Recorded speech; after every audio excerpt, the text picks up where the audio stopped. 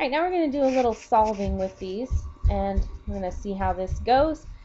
Carl Schwartz has total travel expenses of $676. His transportation was $250. His lodging was $145, and he had additional costs of $60. If dinner is twice as much as lunch, how much is his lunch? Okay, so this is a little different. So this time they gave us the total.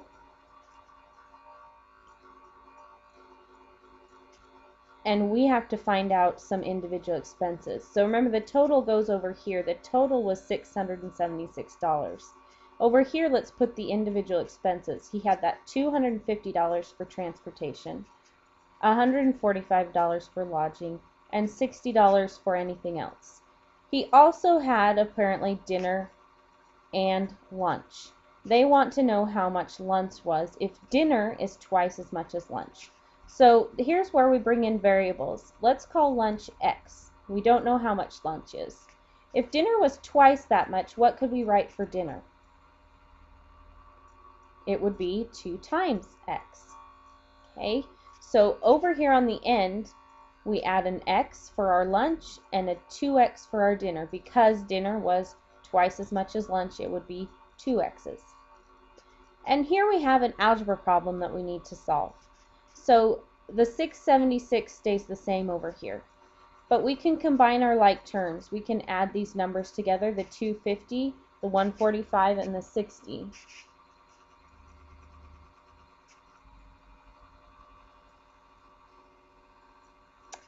We get 455.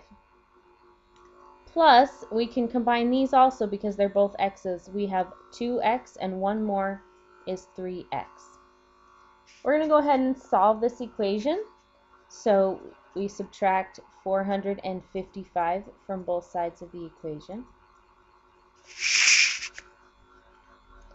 Again, our goal when we're solving an equation is to get the variable, in this case the x, all by itself. Okay, so now we have 3x equals $221.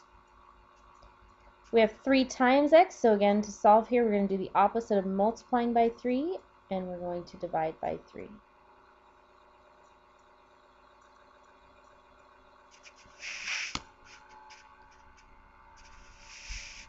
And we get, wow, I don't know where this guy's staying, but we get $73.67 for X. And remember, X stood for the price of lunch. So apparently, he ate at some pretty nice places because the cost of lunch for him was $73.67.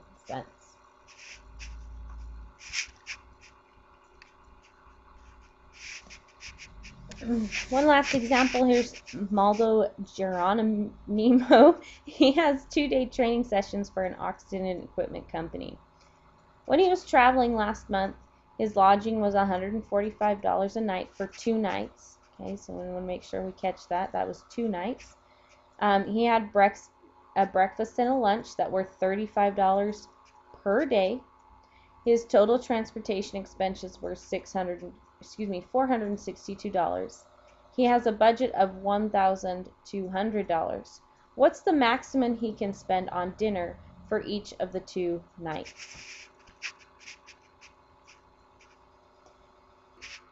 Let's lay out what we know so far.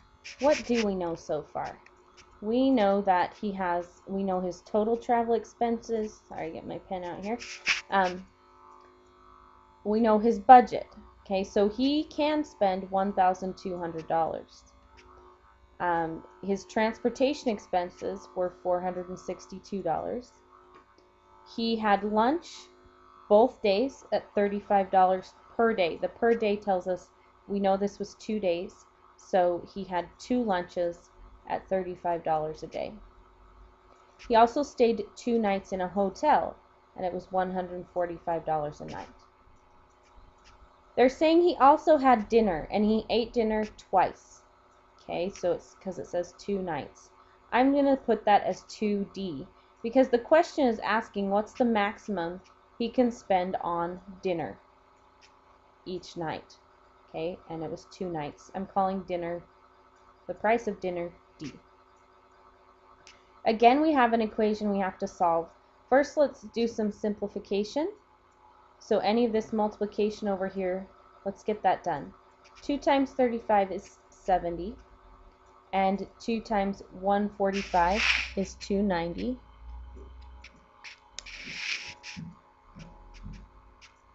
Plus the 2D. Now we combine our like terms, so we add the 462, the 70, and the 290. So now we have 1,200 equals, if we total those, 822 plus 2D. Again, we want to solve for D, so we're going to subtract 822 from both sides.